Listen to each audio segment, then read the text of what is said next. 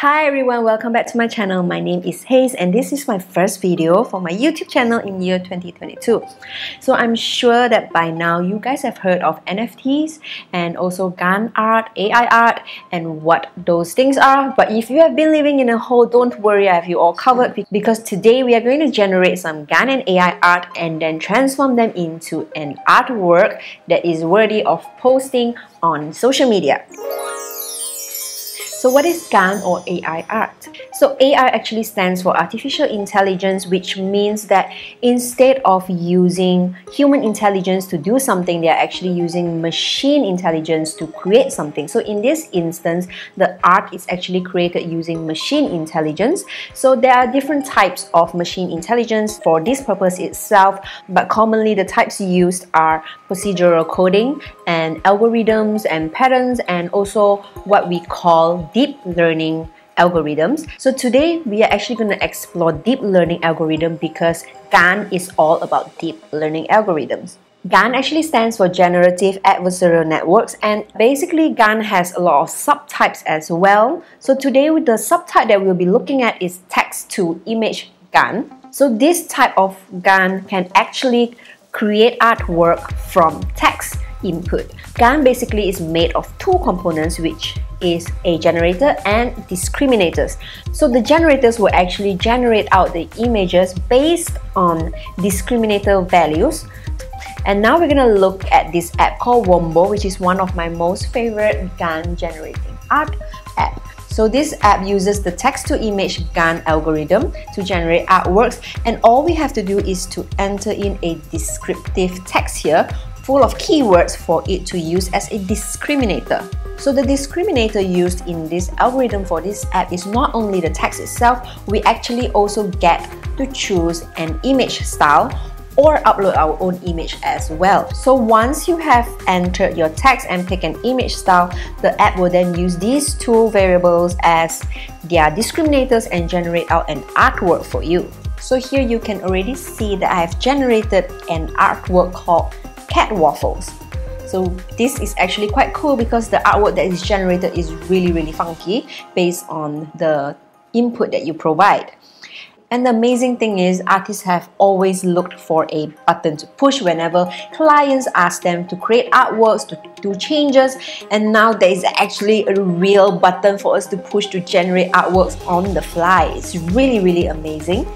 So today I'm actually going to create an artwork of a girl with a metallic fox mask. So it's really specific, and I am going to see what this app is going to do with my keywords. So there we go. If you can see here, the result is not really up to my expectations because art is always subjective. So I'm going to hit generate again.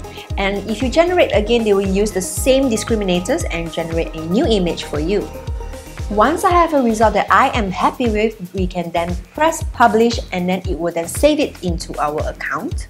Using the same text prompt, I tried different image styles to generate more artworks and I collected like a couple of them that I really like. So here are all the artworks that I have generated so far with the text prompt girl with a metallic fox mask.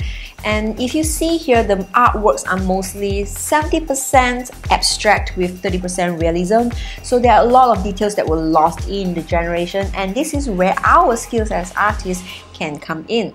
So I'm going to use my artistic skills to make this artwork less abstract, at least giving this artwork a face and a real fox mask. So in a way, the GAN art is helping me with visualization and conceptualization. So you can also use it for keeping the brush strokes if you like the brush strokes, or using it to generate color palettes as well. So I've exported all the artworks to Procreate, and now the first thing to do, the most important thing to do, is to identify what I love about each artwork, because I have to keep the things that I love from those artworks. So I love the background from this piece, so I am going to reframe this artwork by cropping and resizing it. Then I copy more abstract elements from the background that I love and reposition them to fit my new composition.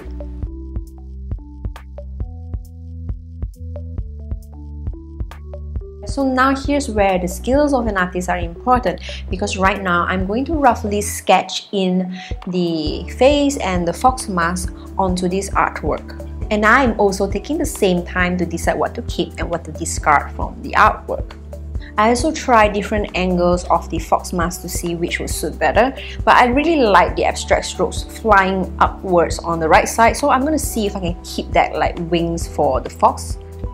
Next, I have a 3D head reference that I keep in my Procreate. I've actually modeled a couple of 3D heads for my portrait posing and everything, so I will actually save this pack that I can share with you guys later on. But for now, I'm still testing these 3 heads because I'm experiencing like some problems with the model's proportions itself.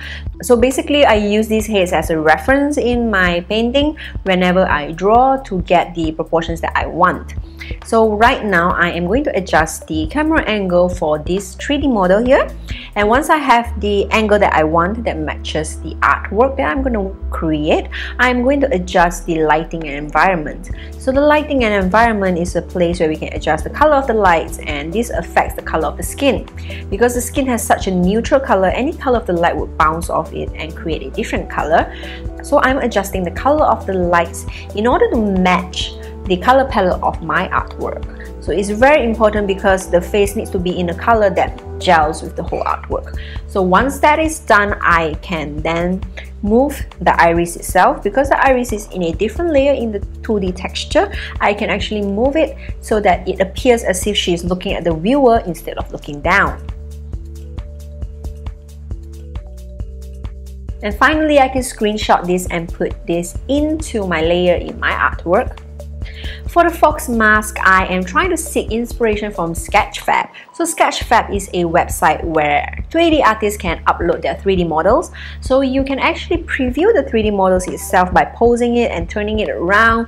You can use this to find perspective angles and to check perspective whenever you are trying to insert something into your scene when you are conceptualizing a painting. So right now I am trying to see if I can find fox mask that is suitable for my painting, and I found these 2 masks that I think is quite suitable.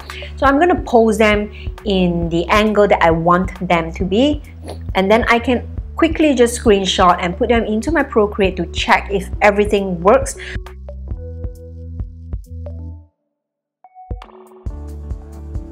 So once everything works, I can then quickly sketch the face and the fox mask. So I don't need an exact sketch because this is not a very tight and realistic painting. With the new sketch, I'm going back to the current artwork which has the background that we already adjusted before, and I'm going to use the liquify tool to push the strokes around so that they fit within my sketch.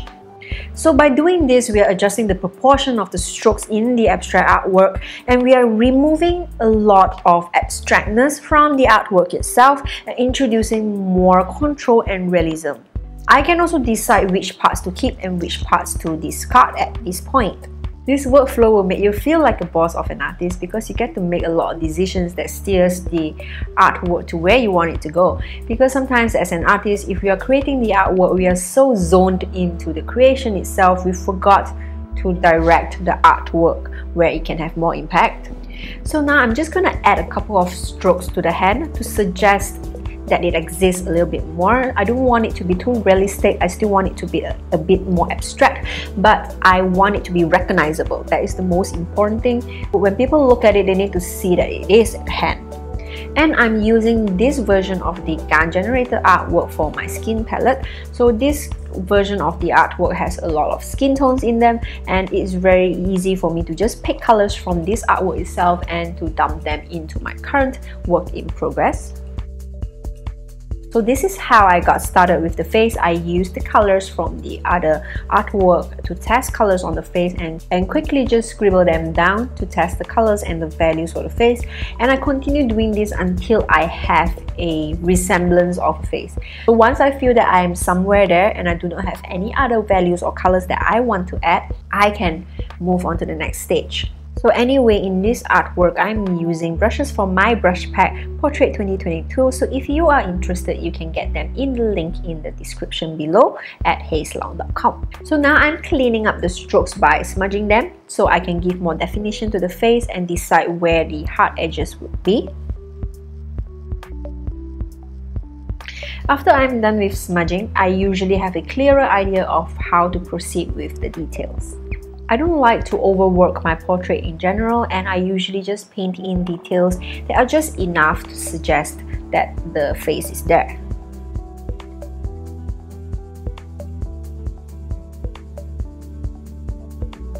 So when the face is done, I can actually just pick colors from these parts and use them to craft her hair out. I'm just reusing bits and pieces of the generated artwork to fill in the gaps here, so I can extend back the hair into the strokes of the generated artwork to make it look really seamless. But the difference is the generated artwork, of course, is of a lower resolution, so you can actually see that it's a little bit pixelated. Then I go to this version of the Gantt artwork, and I can see that there are some abstract strokes in the face that I really love. So I'm going to copy paste some of them into my work in progress. I assimilated the strokes into my artwork by erasing the parts that I do not want, and then I can adjust the shape of it.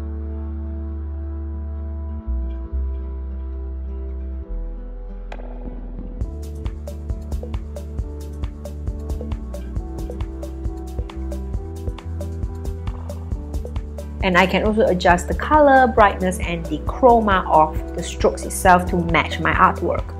Now it looks a lot better because the background is so abstract. It does not make sense to have a face that is completely clean and realistic right smack in the middle, so we have to introduce more noise to it by doing things like this. Now for the mask, I use the same steps and process, but I used another generated artwork as a reference. So here I have a Gantt artwork generated from Wombo that has a lot of golden metallic tones for the mask. I can form the mask to my sketch by transforming it first. So I'm actually going to use the warp feature in the transform tool. So I'm going to warp all the points to conform to my sketch as much as possible before I go into liquify. So if your image is too distorted, it's not a great idea to immediately begin liquefying it because it will create a lot of unwanted waves and warps. So it's better to start with the transform tool first using the warp function and then move into the liquify tool after that. So once it is warped into the shape that I want, I can then repaint bits and pieces of the mask to make it look more realistic. So the generated art will actually provide a lot of help in terms of the reflections and the highlights, and I can just form them to fit the proportions of the mask that I have.